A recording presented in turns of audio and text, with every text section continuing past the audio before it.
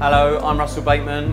This is Colette's kitchen, and today I'm going to be cooking a dish of Anjou Squab Pigeon. Okay, so the first thing I'm going to do for this dish is break down the Anjou pigeon. First thing to do, remove the head, remove the legs. Just take your knife and cut as close to the leg as you possibly can. And we're going to cut out the oyster. We're going to take the wings off, so we're just going to score, scrape along the bone, and at the knuckle, chop down and pull it off. Score along the neck and remove that. Scrape up either side, tuck your knife behind the wishbone, and then just use your thumb and forefinger to pull the wishbone up. Score, cut through and crack the breastplate, and then that exposes all of the offal inside. So we pull the heart out and then we pull the livers out. And now our pigeon's nearly ready for cooking. All we're going to do is blowtorch it. You can see the pigeon start to torque, and that's ready for roasting now. To remove the thigh bone, take the tip of the knife and just gently scrape along. Run your knife along either side of the bone until you expose the knuckle, and then straight through the knuckle. Wooden kebab sticks that I've soaked in some warm water for about an hour. Feed our skewer all the way through, following with the heart next, and then finishing with the smaller liver. We've got some beautiful English peas. Just crack the pod and just pop them out. You can see they're huge, lovely peas, banging seasoned now. Okay, so the next thing we're going to do is prepare our Grelot onions. What we're going to do is take the outer layer off in case there's any dirt or any muck under there.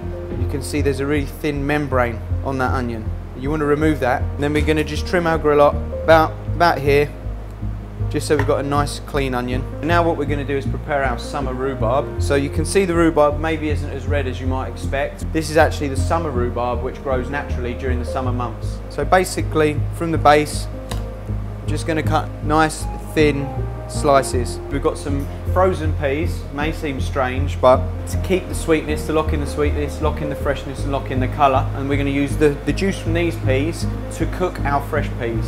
So there's maximum flavour. Okay, so what we're going to do is we're going to cook the pigeon now. First of all, of course, we've got to season it, really important.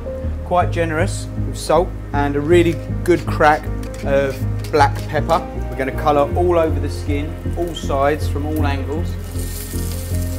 In we go with our thyme and our bay leaf and our butter. And then we're just going to fill the bird with the basting fat. So we're cooking from the inside out, and in the oven we go. So what we've got now is the pigeon legs. These have been in the duck fat for an hour. So we take it out and then we pour the excess butter from the middle into that bird. So now what we're going to do is simply blanch our Grelot onions, give them about a minute, take them out, let them cool naturally. We're going to do the second part of the Grelot onion cooking, and that's dipping the stalks into the fryer. We hit them straight away with a little bit of salt. What we're going to do now is cook our summer rhubarb, and we've got a 3-2-1 liquor, 1 part honey, 2 parts red wine vinegar, 3 parts rhubarb juice. We're going to bring that to the boil and make an emulsion using butter. We're going to drop some pistachio nuts, and our summer rhubarb's going in there.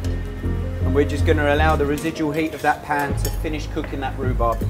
So now we're going to cook the English peas. We're going to start them in a little bit of butter, just soft butter. Get that heat into the pan, add the peas, just cover the bottom of the pan with the peas. Just have a little taste. Now I'm going to add my pea juice. We get our butter foaming, kebab into our pan. And then we're going to give that a good rest on our cooling rack before we serve. Okay, we're going to take down the middle and then run along the breastplate, taking the breast off, trim any excess skin which hasn't been crisped up. Okay, so this is the Anjou Squab Pigeon with the new seasoning English peas, Grelot onions and summer rhubarb.